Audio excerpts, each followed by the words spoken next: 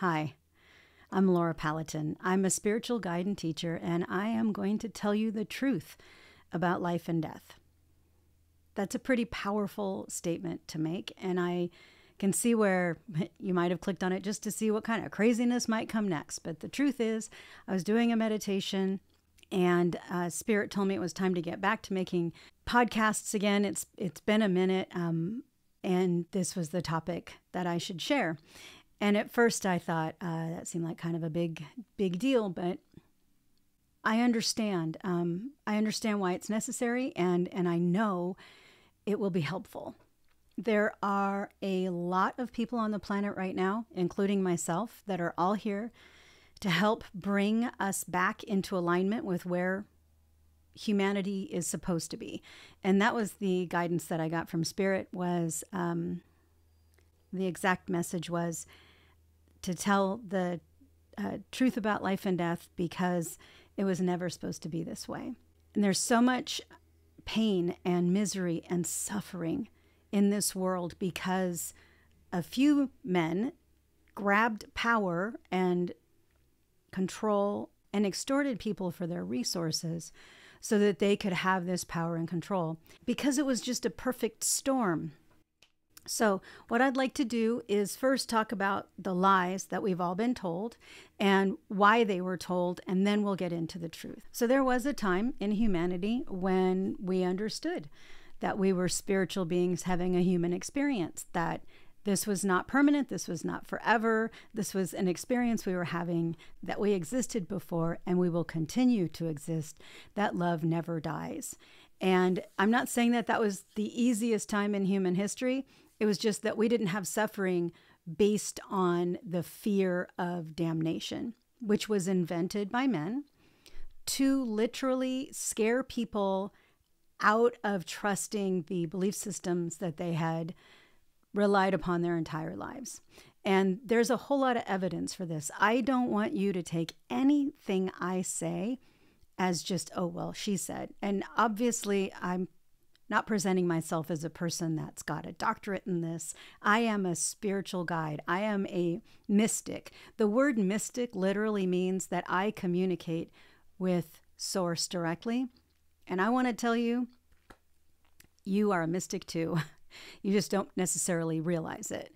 But the idea that only certain people from a certain class that go to school can communicate directly from Spirit, and that you have to go through those gatekeepers in order to have communion with Spirit, that is one of the many ploys that was used to separate us from our innate spirituality. And that's what I teach, innate spirituality, helping people reconnect with what we were disconnected from, remembering who we really are, because we've literally been dismembered from our natural connection with Spirit. And that was done strangely in a way to protect us. So when the religious folks came along and really got serious about taking over all spiritual aspects of life, they got together with royalty. And royalty didn't have a lot of people on the ground, so they couldn't keep an eye on everybody. But if you indoctrinate enough people into a religion, you don't need a lot of people on the ground, because people will start reporting on one another.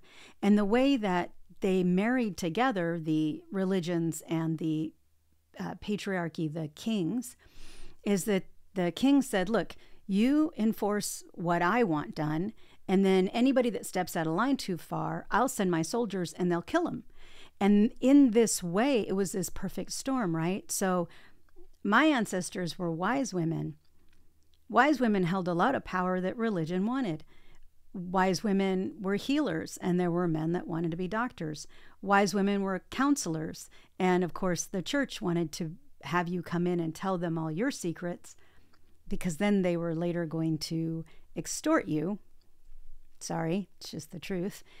Because every member knew that the church knew every secret about them because they had confession.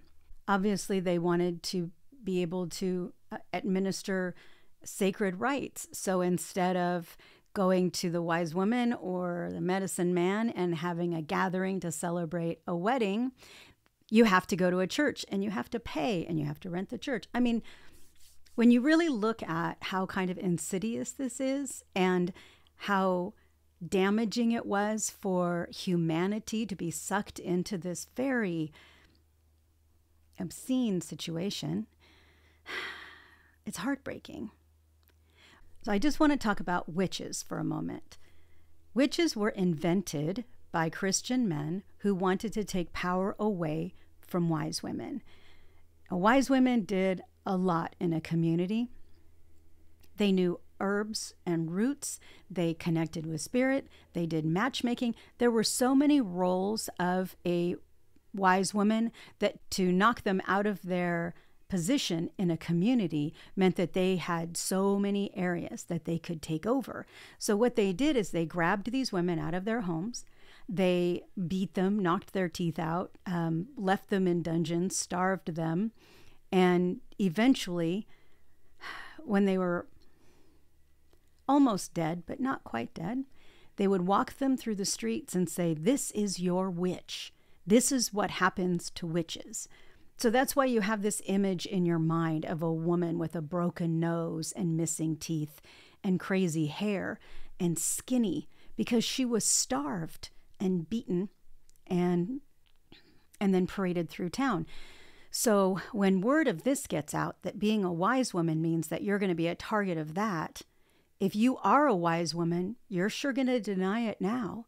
And if you were going to teach your daughter or your granddaughter about herbs or connecting with spirit or helping people, if you want your daughter to survive, you're going to tell her to follow whatever the men in power say, because otherwise you die. That's how powerful this is. The Catholic Church was in power in Europe for a very long time. They invented things like purgatory. Purgatory was invented exactly to extort money from families. So they would tell you, "Oh, your grandfather died and he had secret sin. And since I'm the only person that can talk to God, because if you try to talk to God, then you're evil and you're probably just going to reach through to a demon anyway. So you have to come to me. And let me tell you, your grandfather had some secrets and you need to give me X number of dollars to buy him out of purgatory." Yeah. And this fear of hell, which was once again invented by religion, because they had the carrot of community. They had the carrot of connecting with spirit, but then they had this stick of Satan and eternal damnation. And they used that to scare people out of having any communication with spirit themselves. They told them, if you communicate with spirits, well, those are ghosts and they're evil. All of this just to separate us from what is innate to us and to have more power, control, and extortion over our lives. The more you look into it, the more heartbreaking it is. And we have just been going down these paths with these men in positions of control. And I'm not saying that only men benefit from this. There are women who are in on it. Some of them honestly believe that what they're teaching is important. There are men that believe this as well. Unfortunately, it's so dark and it's so damaging to our psyche that whether people believe it or not, it's time for most of us to start to wake up. And I know there are so many people on this planet right now, and we're all here just to help you realize what you've been misled with. So those are the lies, and there are many, many, many more, but I feel like I've spent enough time on them now to help you understand what we're up against. By speaking out, I am taking a concerted risk. Everyone who speaks out against this infrastructure of fear is at risk. But I know I am here on this planet specifically to do this work, and you are worth it to me. And I hope that even if this is confirmation for you, or if it's the very first time you're thinking about it, I hope you do more research. I hope you learn about the history of religion in this country and other countries to help you make up your own mind about what is true and what is not. So what I'm going to share with you now is what I know to be true. I've spoken to many people, those of us that come through with this knowing, this automatic connection. We all have very similar visions. And that to me is more powerful than all of the written down dogma and doctrine in the world, because we remember this. If you talk to little children and ask them before they've been thoroughly indoctrinated what they think the spirit world is like, what they think life was like before they came into a body, you're going to find a lot of what I'm telling you to be what they tell you as well, because this is what comes through from spirit. This isn't what's been handed down and taught by people who may not have your best interest at heart. So I remember my pre-birth meeting. Now, you may have watched near-death experience videos or read near-death experiences, and they talk a lot about a after-death review where they look at what role they played in other people's lives. And this takes on a lot of different meanings and a lot of different forms, but this after-death review is pretty consistent with a lot of people. I remember my pre-birth meeting. We all had one. Almost no one remembers it, but I'm not alone. I know there's other people out there that do. So what that looked like for me was standing with my spirit guide and my team, and we were looking out over... It's so hard to describe it. The best way I can describe it is to say we were, if you can imagine, standing at a construction site, and we had something in front of us that was like a plan for the construction site. But instead of looking out at an open field, I looked out over time at my potential life. And I had specific things that I wanted to accomplish along the way. And what those add up to is my ability to sit here and make videos and talk to you fluidly. I was able to communicate with spirit from a very young age. I had spirit guides, called them imaginary friends, that took me on adventures out of my body. All through my life, my spiritual experiences were validated in the physical world. And spirit has been incredibly patient and generous with me because I am very sort of analytical and practical. So all of this spiritual stuff has to make sense in the real world. If you watch any of my shorter videos, I like to share stories about my partner that just passed away 4 months ago and how marvelous he has communicated with me in my physical world to let me know he's still right here with me. And that's one of the truths. So back to my experience of my pre-life meeting. So not only was I surrounded by spirit guides and angels and people from my soul family. That's what I call them. Some people call it a pod. Some people call it a cluster. But we definitely have a group of souls that we're interconnected with. And those souls are interconnected with others as well. You can imagine just a tree growing and growing. So when you think about ancestral beings, you can think about those both physically, like people that I'm related to through blood in this body, people that I've married into and who they're related to blood in their body, and also my spirit family, right? My cluster or my soul family. So we are interconnected exponentially.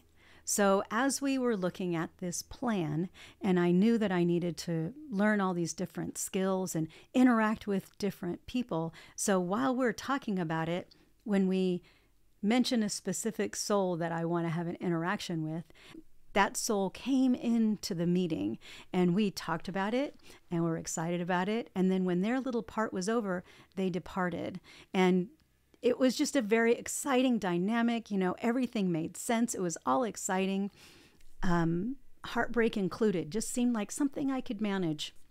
If you worry about your life going specifically by the plan, one of the interesting things about watching this whole thing unfold is that if you've ever watched Mercury flow, that's how I saw time. So if you miss a connection, let's say, then it all flows in together so that you will make the connections you're supposed to make. You will learn the skills you're supposed to learn. You'll be at the right place at the right time to make the difference you're supposed to make. Even if you get completely off base and you think, it can't happen now, it still flows together and things still happen the way they're supposed to. That's the truth. You are a spiritual being having a human experience that you planned before you came into this body. That's the truth. Heaven. Heaven is reuniting with your soul family when you're no longer in a body. Heaven is complete joy and bliss and happiness, understanding that every single person that you just left behind on the planet that may be struggling is doing exactly what they plan to do. Nothing is wrong. We don't get punished. It's all good. It doesn't feel like it, but that's because we make a choice to enter into circumstances where we can experience the difference between good and what we consider pain, which is also growth and also good, even though it hurts like heck when we're in it. And I am grieving my partner. So let me tell you, I know about pain and I know about grief, and I spend a lot of time every day deep in sorrow because my body, my soul longs for this person. And they can show me over and over, and he does, that he is with me. But there's still a part of me that's experiencing separation. And experiencing separation is literally why we came into bodies. And if you can keep that in mind, I'm hoping it will be helpful. Hell. In your life review, you are going to see instances where you could have helped. You could have taken a slight detour out of your day and made a difference for someone else. And that can be very painful, because when we have a life review and we relive those missed opportunities, we don't just hurt like we would hurt in a body. We hurt from both sides. So we are aware of the discomfort or even the agony we caused someone else. And that doesn't feel good. And that is the closest thing you're going to experience to hell. It's not forever. It's not eternal. It's a moment of understanding from such a deep love that it hurts to know that you hurt someone. I hope that makes sense, because that's it. That is what they twisted and made such a tool to use against us. So keep in mind that everything I'm telling you from the perspective of someone who's been able to connect with spirit my entire life. Since my partner passed away, the connection has grown wide open. There was a doorway. I like to say he kicked the door in for me, and in my mind's eye, he reminds me that he kicked the door off the hinges. No more door, no more hinges. I have a knowing, but I want you to also connect with your inner knowing. If you're familiar with the chakras, we experience knowing in different places. For me, I feel it in my chest. When I was going through my process of breaking my indoctrination, that felt icky in my solar plexus and my abdomen. It felt scary to hear these things that I resonated with and that my spirit was saying, yes, yes, yes. But my body from indoctrination was saying, well, that's not right. That could be opening a can of worms. What if you're reaching through the veil and touching a demon? You're not going to reach through the veil and touch a demon, okay? I'm just reminding you. That was all made up to scare you. That was all made up to prevent you from rediscovering your truth. I hope I did Spirit proud with this video.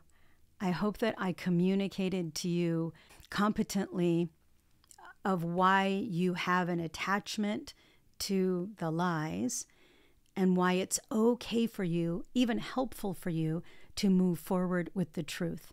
Because the fact of the matter is, the more you walk in this truth, the more you live this truth, the more you open yourself to spirit and get communication flowing, the more joyful you will be, the less fearful you will be, and perhaps most importantly, the more likely you are to find yourself meaningfully and cognitively walking your life's path, because you, like me, had a plan before you came here. And when we live cut off from spirit and cut off from our direct communication back and forth, it is very difficult to live the plan, understand that we are living the plan, right? Sometimes we live it and we do the best we can and we get to the other side and then we'll go, oh, okay, well, I see how that all fit together. How much more wonderful to have it all fit together while we're here. It is a very valid goal. Okay, we're at the end of the video. That means it's time for a call to action. So I'm going to ask you to subscribe. I'm going to ask you to interact with this and share it with your friends, because I really do want this message to get out to as many people as we can help. I have a couple of books on Amazon. I'm currently writing a book called Innate Spirituality, Remembering Who We Really Are. And the goal of that book is to help people break fear-based belief systems and get on that path of two-way communication with spirit so that we can more satisfyingly live these amazing lives that we're here to live.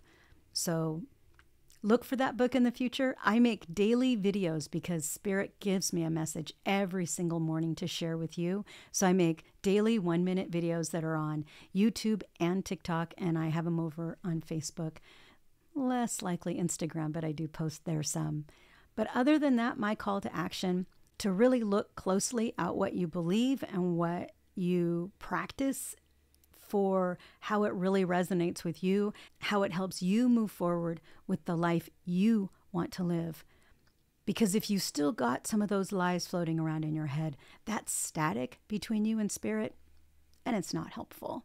I sincerely hope this episode was helpful for you, and I look forward to hearing back your feedback in the future. I'll see you next time. Take care of yourselves.